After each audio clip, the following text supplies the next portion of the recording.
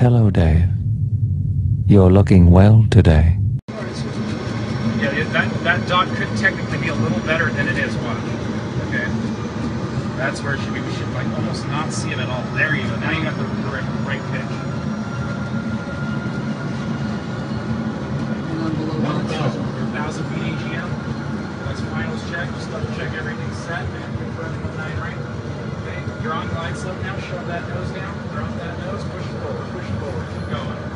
Level those wings. Drop that nose. Get that 800-foot movement descent rate. Keep going. You're a little shallow. Good. We don't want to land long edge on lane.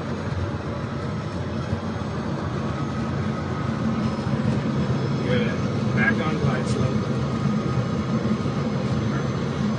Okay, now I'm going to give the throttles back to you. Okay? Just go ahead and squeeze those side buttons. Yep. And now rest your hand on them, and then just maintain this airspeed. I'll tell you when to reduce power to idle. 136? No, 141 is good because we got wind correction. Okay, but I'll tell you when to retard the throttles. Just let you know, Bill, we have about 280 souls on board. I'm not worried about them. Don't want to let any pressure, man. Watch that localizer. You get realize nose down, drop that nose, drop that nose.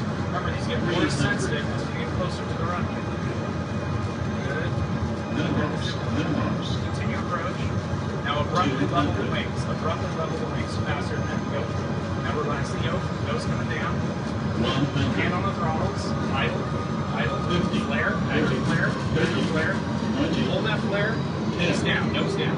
Hold that flare. Hold it. Hold it. Hold it. Hold it. There you go. Let that nose come down. Reverse thrust. Pull slow. All the way back. Pull it. Pull it. Speed brakes up. Steer the thrust. On goes the goes. On the brakes. 80 knots. 60 knots. Idle down. All the way. And then just keep your brakes on. Hi everybody, I'm Bill Whittle and welcome back to the Firewall. Well, election season is upon us again, and so I thought I'd provide a handy voter's guide to the Republican Party to help make your decision just a little bit easier. Now, obviously, the one thing that everyone knows about we Republicans is that we're evil. But evil is a little too generic. There's no way to really separate the evil Republicans from the evil corporations that pay pretty much everybody's paycheck, or even the evil military that protects our freedoms and our right to be evil in the first place. So we have to be a little more specific, and the best way to do that is to use a Venn diagram.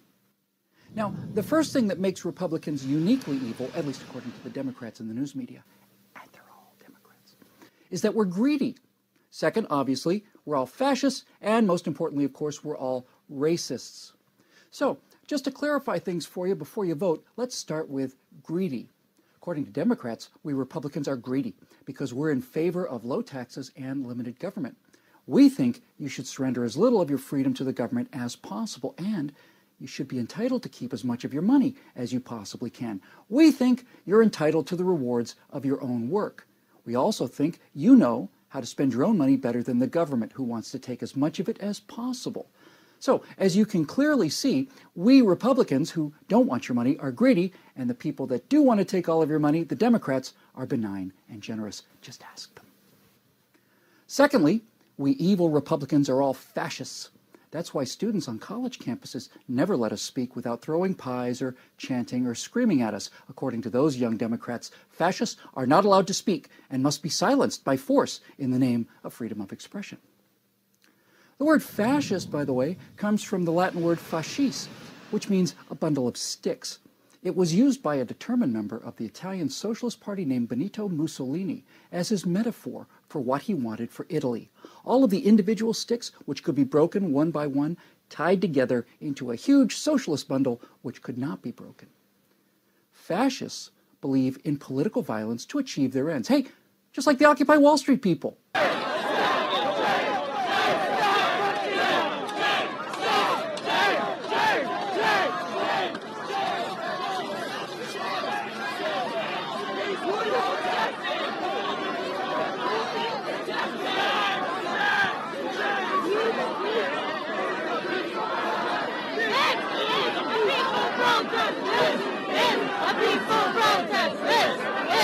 Peaceful protest!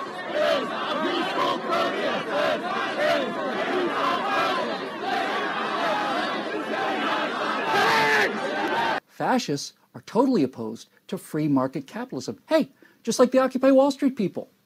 They hate religion too, by the way. Instead, fascists believe in a powerful, state-regulated economy which can bring just buckets of hope and change to the people of Italy or America. And the only private businesses that they approve of are ones under the direct control of, or at least dependent on, the government. Like, I don't know, General Motors, let's say, or Solyndra. But if we're not fascists, at least we Republicans are still Nazis, right? Well, as it turns out, the word Nazi is a German acronym meaning Nationalsozialistische Deutsche Apparatpartei, or NSDAP. Translated directly into English, Nazi means, no wait, hold on, that can't be right. It means National Socialist German Workers' Party. Well, what do you know? Turns out you can't spell Nazi without Socialist Workers' Party. Isn't that interesting? No. We anti-socialist, free market, private property-loving, pro-individuality Republicans are the opposite of both the big state, government-controlled bundle of sticks that Italian socialists called fascists, and also the racial socialists called Nazis, and even the international socialists called communists. You know, the guys in the Union of Soviet Socialist Republics. Those socialists, plus the Chinese socialists, have killed about, I don't know, maybe 150 million people so far. I know it's all very confusing, but no doubt Michael Moore will clarify it all in his next $30 million movie about how bad capitalism is. And finally, of course, we Republicans are racist. Now, to prove it, let's go back to history again. Our Republican Party was founded in 1854 by anti-slavery, well, I guess they must have been anti-slavery racists who departed the Whig Party and opposed the pro-slavery Democrats. The first presidential candidate for the Republicans was John C. Fremont, known as the Pathfinder. The Democrats went into full fear-mongering mode on this guy and said to the people, hey, if you elect a Republican, slavery is all but over. Well, Fremont lost, but in 1860, the second Republican candidate, Abraham Lincoln, did win.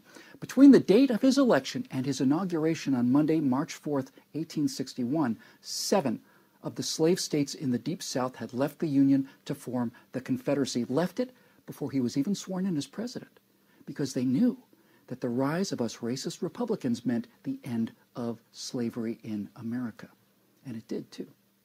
After the war ended, Lincoln was assassinated by Democratic activist John Wilkes Booth, and then the racist Republicans passed the 13th Amendment, abolishing slavery, the 14th, providing due process and equal protection under the law, and the 15th Amendment, providing voting rights to blacks.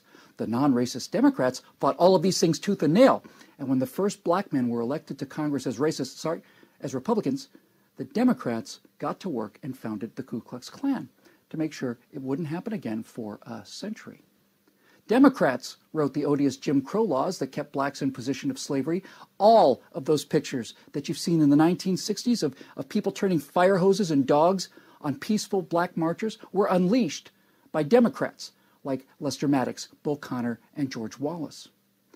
You know, the great anti-slavery writer Frederick Douglass, also a racist Republican, once wrote, I recognize the Republican Party as the sheet anchor of the colored man's political hopes and the ark of his safety. The ark of his safety. Now, of course, Democrats can't argue with this history, mostly because it's true, although that's not usually stopped them before. So, what they say to justify this century of shame is that right around the time that they themselves, modern Democrats, came along, the parties mysteriously switched sides. Sure they did. Now, what really happened was that the loving, decent, progressive racism that's been a hallmark of the Democratic Party took a new and subtle form. They invented a new way to keep black people on the plantation, working for them, like they used to. They gave them free food, free housing, and free medical care in exchange not for a harvest of cotton, but rather a steady annual bumper crop of votes. And the way that they did this was by telling black Americans that the Republicans that had fought and died for their freedom were in fact the real racists, because we were against these new shackles like affirmative action and entitlement programs that keep them perpetually bound to their Democratic masters. Well, it's true, we are against them. We're against affirmative action because we see people as individuals, not as a bunch of sticks, good and bad individuals, and we don't see black people as being so inferior as to need lower test scores to get into college. We think they can do just as well or as poorly as anyone else. We so-called racist Republicans not only quote, but we actually believe the words of that great Republican who said that he had a dream that his 4 little children will one day live in a nation where they will not be judged by the color of their skin, but by the content of their character. We believe that there is a word for people who are used by other people and provided in return with free food, free housing, and free medical care, and that word is slaves. And the Republican Party was, is, and always will be the party that frees the slaves.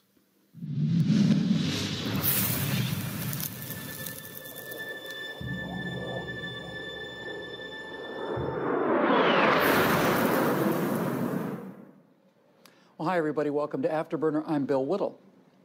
The Heritage Foundation recently published a remarkable study on poverty in America. Now, there's one set of graphs in there that you really need to understand, and here they are. This first one is a list of various amenities for all U.S. households. These are the things in percentages that we all have together, rich or poor. Now, right up at the very top, we see that 99.9% of all Americans have refrigerators. 98.7% of Americans own at least one television, 84% have air conditioning, 68% own a computer, 31% have a video game system, all the way down to the bottom amenity, where we learn that only 6% of all Americans own a jacuzzi. Now that's for all of us, for the whole country, rich and poor. Now, let's take a look at poor America. Not as much of a drop as you thought, huh? Given the rhetoric from the left since, well, forever. Didn't you expect poor Americans' lot to be much, much harder than this? Let's look at them side by side. The chart on the left is what all of America has averaged together, while the chart on the right is for the poorest Americans only. 99.9% of all Americans have refrigerators. 99.6% of poor people do. That's good, obviously. 98.7% of all Americans own a TV, but only 97.7% of America's poor do. Well, they need the television so that the mainstream media can remind them hourly of what a terrible country this is. Air conditioning is down from 84% to 78.3%. Computer ownership falls from about 7 in 10 to 4 in 10. And the video game console, 31% for all Americans, plummets to only 29.3% for the poor. Now, needless to say, this report came under furious attack from guys like Stephen Colbert, who depend on snark or moral outrage to make sure that statistics like this don't sink in, because if they do sink in, it's time to ask ourselves some fundamental questions. Colbert attacked the report by expressing mock outrage that the poor have refrigerators. Hey, if you're a one-trick pony, you better know how to do the trick, right? No one's complaining about the poor having refrigerators. I'm not complaining about the poor having anything, not air conditioning or microwave ovens or multiple TV sets or video game consoles. I believe everyone should be entitled to the fruits of what they earn. The poor having these things is not the issue, but having them in this kind of abundance calls into question the kind of country that Colbert in particular and the Democratic Party in general say that we live in. Here are the households that have air conditioning. All households are the top line, poor households are the line below. But this graph tracks time as well as percentage. Now look at the two left dots. 36% of all households had air conditioning in 1970. 41.2% of poor households had it by 1980. In other words, more poor people had air conditioning in 1980 than the average American did in 1970. And computer ownership shows pretty much the same thing. About 15% of all households had one in 1980, compared to about 5% of the poor. But by 1998 or so, poor Americans had as many computers as all Americans had had only 8 years earlier. And by 2005, the percentage of poor households with computers relative to average households with computers had gone from about 30% to about 60%. So as a general rule, poor Americans have most everything that the average American has. They only get it about 10 or 15 years later. You know, if you hadn't been told differently by your moral betters in the mainstream media, a fellow could look at these numbers and come to the conclusion that the rich get richer and the poor get richer too. Now, in a healthy society, we would look at numbers like this and we'd have a parade. Because if we lived in a healthy society, we could look at the fact that while average living space for all Europeans, that is a rich part of the world, is 976 square feet, the average living area for poor Americans is 1,228 square feet. In other words, for every 4 square feet that the average European has to live in, a poor American has 5. In a healthy society, we would dance in the streets to know that while almost 40% of all African children show some sign of malnutrition and almost 50% of Asian kids do, all Asian kids, only 2.6% of all poor Americans, not of all Americans, but only 2.6% of the poorest Americans show any sign of malnutrition. We should have a parade, but we don't, and I know why. See, I've been poor. I've had to decide whether to pay the rent or the power. By the way, you can put off the rent a lot longer than you can live without power. I've looked for drop change below drive-through windows at 1 in the morning. I'm 6'1", and for many years of my life, I weighed 119 pounds. I didn't have a TV or a cell phone or heating or air conditioning, and a few times in my life, the first thing I saw when I woke up in the morning was the sight of my own breath in front of my face. So this is not an attack on the poor. I've been there, and it's awful. It is an attack on poor mongers and poor mongering, a shot of perspective against using these Dickensian ideas of poverty to grab ever more money and power from that half of the country that pays these benefits and gets nothing in return but ingratitude, contempt, and demands for more and more and more. You see, when I was poor, I asked my friends for help, and they gave me some help. And when they wouldn't give me more help, I got angry with them because they were doing well and I wasn't. For people who've never been there, that is a hard thing to understand, this defect in the human heart. So how can I explain it to you? This is the best I can do. Imagine that you work in a large office building and that you're just one of 100 cubicles up on the 34th floor. And one Friday afternoon, the president of the company shows up and says, "John, we've been watching you very closely. Your work has been exemplary. You've been honest, competent, friendly, and on time. So as a small token of our appreciation, we wanted to give you a check for $100,000 tax-free, just to thank you for everything you've done for the company." And then he walks off. Now, needless to say, you're filled with unbridled joy. You immediately start to think about all the things that you could do with that money. You could put the kids through college, pay off the house, take a trip around the world. It's all gratitude and it's nothing but win. So you go to tell your coworkers about it and they tell you that the president had come to their desks too. He made the exact same speech, only everybody else didn't get $100,000. They got $300,000, every single one of them. Now what happens? Well, what a moment ago was a blessing and a joy has turned to bitterness and resentment. You no longer think about what you're going to do with $100,000. You only think about what you could have done with $300,000, just like everybody else. And if the deal was that everyone had to take their checks or else no one got them, I'm telling you now, there are people out there that would rather tear up $100,000 than bear to see everyone else get more. It's true, and you know it's true. It's envy. That is one of the major flaws in the human heart, and not a person in 100 is completely free from it. So why the envy over someone else getting that bigger check?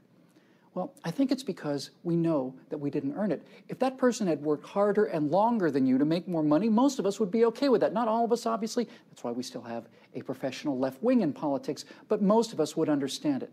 But when it's a gift, the size of the gift translates into the size of our worth, which is why the poor in America, by every measure, the richest poor people in the history of the world, and by a wide margin, are, generally speaking now, not filled with gratitude for the assistance they get, but rather with envy and hatred for those so-called fat cats who are paying for their food stamps and their subsidized housing. Have you ever once seen a person on assistance publicly thank the people whose extra work made that assistance possible? I haven't. Now, I'm afraid that this is the real poverty in America. It's a poverty of dependency and entitlement.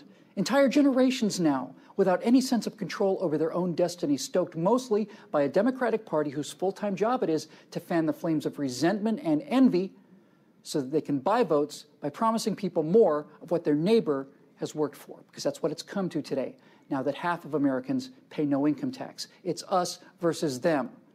Not millions of the starving masses out on the barricades outside of a handful of powdered fops in the palace at Versailles, but one tax-paying American supporting one who doesn't pay any taxes, standing next to each other in the checkout line at Best Buy. Hey, fuck this place. Goddamn liberal fucks. Probably like 8 guns out here somewhere. That's it. Fucking weirdos. Probably driving around that fucking Hyundais with fucking lowered shit that goes slow as fuck. And last calling on tower. That's 124.0 hot mic. If you don't have balls unless you're fucking rolling coal, man. Yeah, this place. Liberal. If you don't have unless you're rolling coal, man. A Southwest Airlines pilot is caught on a hot mic bad-mouthing liberals and Hyundai drivers. That was her thing. Word quickly began to spread Tuesday night that the 26-year-old had been killed in an industrial accident. The doctor said that her hair got stuck in a corvée in the, and they tried to, I want to say they said they tried to cut her hair, but they couldn't. She died on her way to the hospital. Thompson, who was employed through GAT Airline ground support, was unloading baggage from a Frontier Airlines flight at about 10:20 p.m. Minutes later, her mother received the call. I just dropped the phone and was screaming and hollering. Mike Hugh, the CEO of GAT, says Thompson's hair apparently became entangled in the machinery of the belt loader. A co-worker of Thompson, who wanted to remain anonymous, spoke exclusively about what he witnessed. We're sitting there,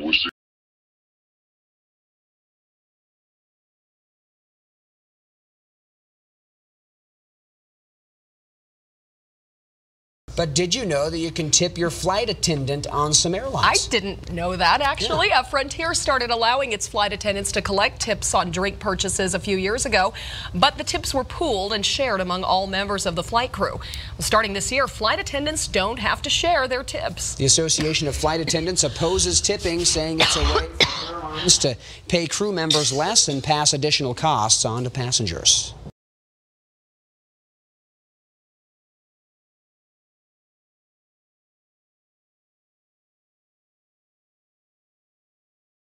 Reporter Jace Larson broke a series of stories in recent months about problems at the airline. Jace, pilots say the airline went back on their word about money. Yeah, pilots say they gave up part of their salaries back in 2011, and it was to help the company through some tough financial times.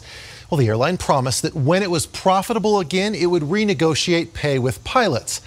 Pilots tell me that even though Frontier is now showing a profit, the company has not kept its words. Pilots were out picketing today silently. The pay issue goes to an arbitrator tomorrow. Now,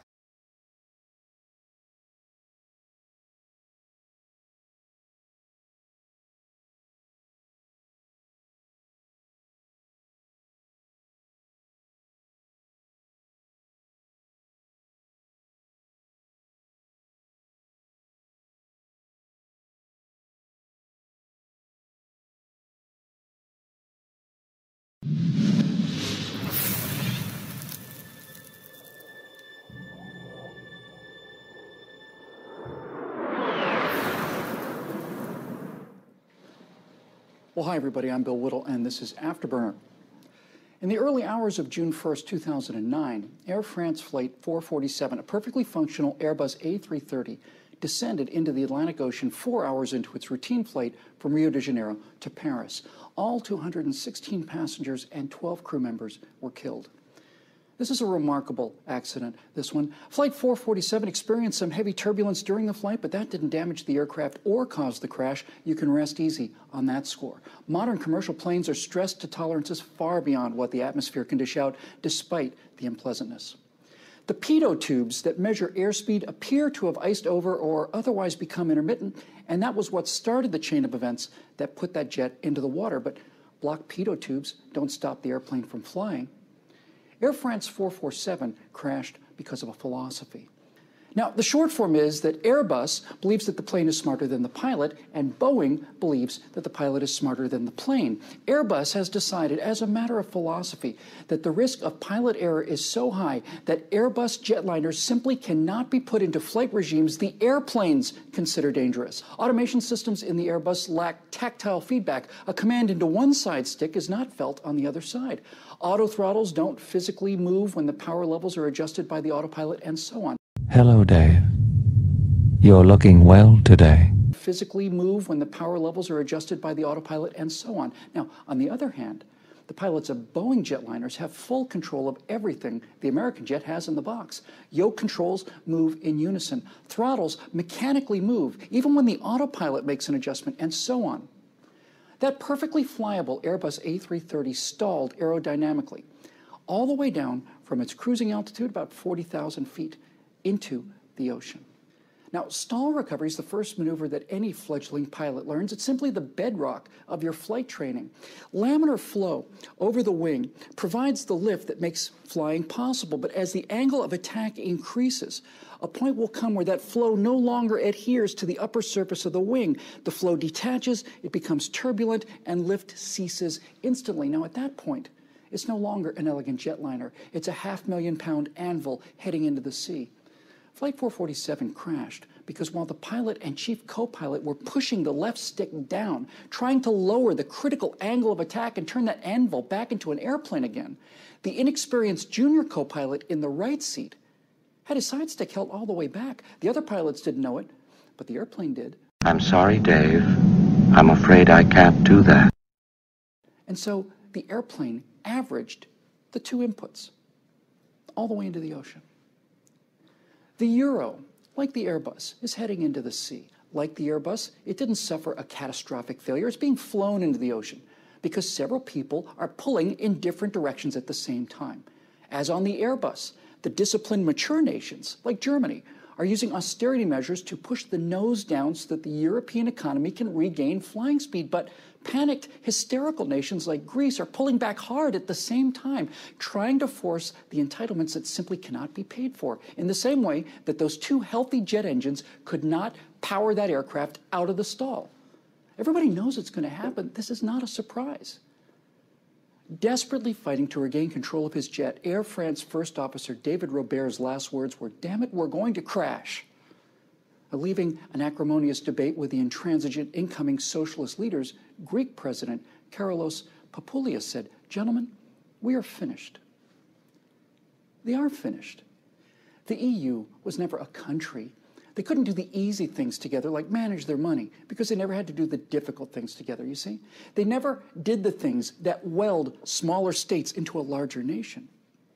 Now, for example, during the second day at Gettysburg, the day before Pickett's charge, the entire Union line was nearly pierced by an earlier and massive Confederate attack. Men from all over the United States watched as 262 men from the 1st Minnesota Volunteer Regiment waded into the thousands and thousands of attacking rebels in order to buy a few precious minutes. 262 men went in, and 47 came back out again. That's 83% casualties, still the largest losses ever suffered by an American unit. 25 Union states and 11 Confederate ones went into that Civil War, and one nation came out of it. If a German unit had taken 83% casualties defending Greeks right in front of the Greeks' eyes, would the Greeks still have shown the astonishing level of ingratitude and defiance they show today towards the Germans that prop up their entire economy? No. They would have cheered them to the rafters, like the Union and Confederate men did that day. France, maker of the A330, has just voted down austerity in favor of bigger entitlements. The euro is being flown into the water, and all we can do is watch in horror. Meanwhile, in Wisconsin, it's starting to look like one captain under unbelievable pressure will likely be able to pull that state out of its economic stall and regain altitude. And all we can do is watch and hope. The debt crisis is as cold and unforgiving as the South Atlantic at midnight. The euro is going in. Whether the dollar follows it will depend on the courage and determination of men like Paul Ryan and especially Scott Walker. We're out of airspeed, out of altitude, and we're damn near out of ideas. And even if we do pull out, it's going to be very, very close.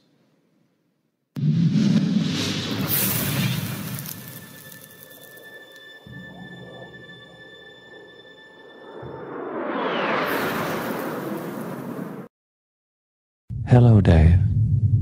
You're looking well today.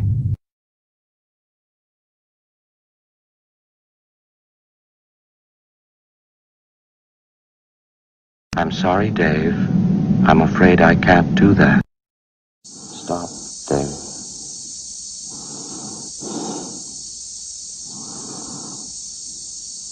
I'm afraid.